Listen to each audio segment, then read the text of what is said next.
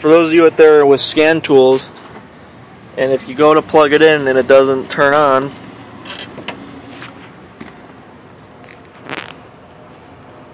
in this case it doesn't want to turn on, I have a little tip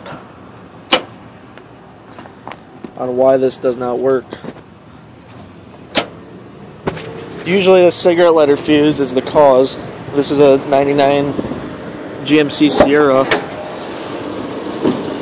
But on all the GMs, the OBD2 port usually connects right to the cigarette lighter fuse. And sometimes it'll pop because you put too much load on all those ports.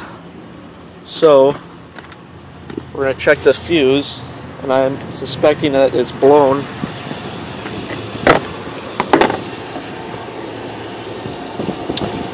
Cigar lighter fuse right there. I'm going to hook up my test light. According to the diagram, it's right here.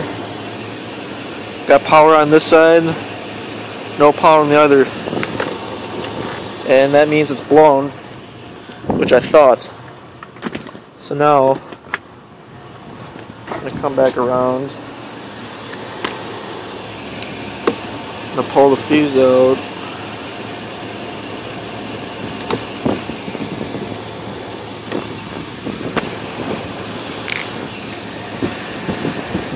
You can tell that it's blown. So I'm going to reinsert a new fuse, 15 amp.